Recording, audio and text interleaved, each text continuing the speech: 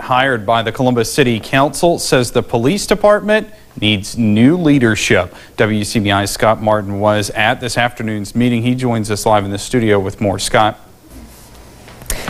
Joey, this comes after a 6-month evaluation of the department that was ordered by the city. The goals of this evaluation were to work on staffing issues as well as other areas in the department to make it more effective, efficient, and responsive. A 95-page report recommends things from developing community relations, department enhancements, and even bigger, a change in the police chief.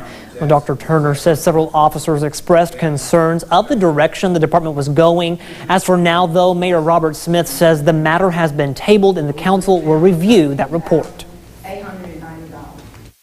Well, I do not at the present time foresee right now any drastic changes being made.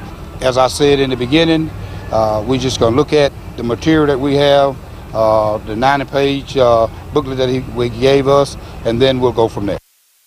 Mayor Smith went on to say he's grateful for Dr. Turner's help and that he's requested even staying for an additional 6 months to assist with possible changes. That's to be discussed at the next council meeting. We reached out to the council members for a comment, but we're told they had nothing to say. There were also some other suggestions made, such as training and equipment. I'll have more on that tonight at 9 and 10. Joey.